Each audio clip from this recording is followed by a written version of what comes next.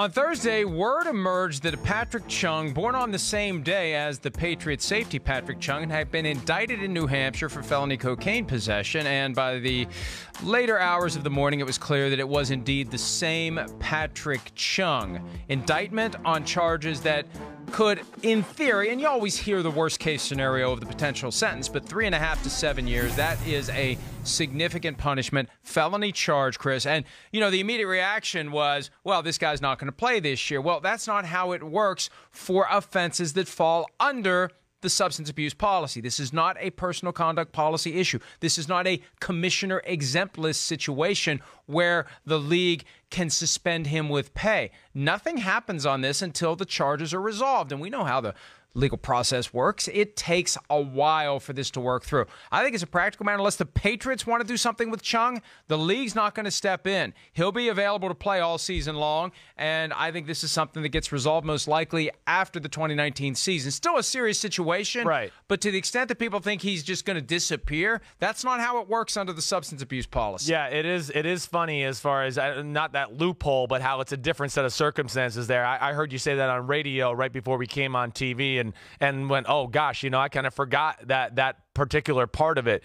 First off, I'm shocked that it happened on June 25th, and we're just finding this out. I mean, that's shocking. A Super Bowl safety, Patrick Chung, who's been a big part of that Patriot team for so long. It's amazing he could stay quiet for this long. Other thing is, I just want to ask you this.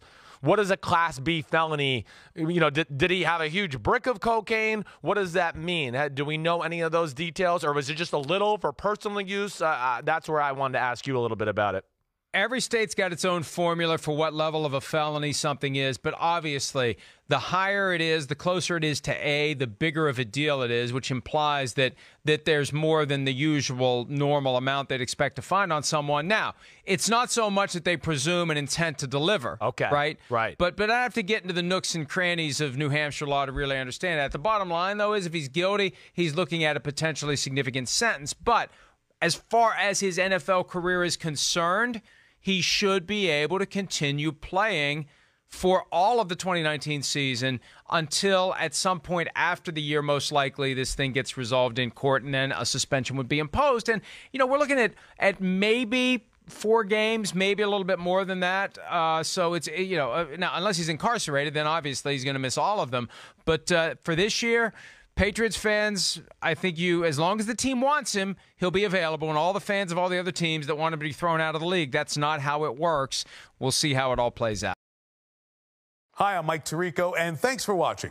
Make sure to hit subscribe for the latest news and highlights from NBC Sports.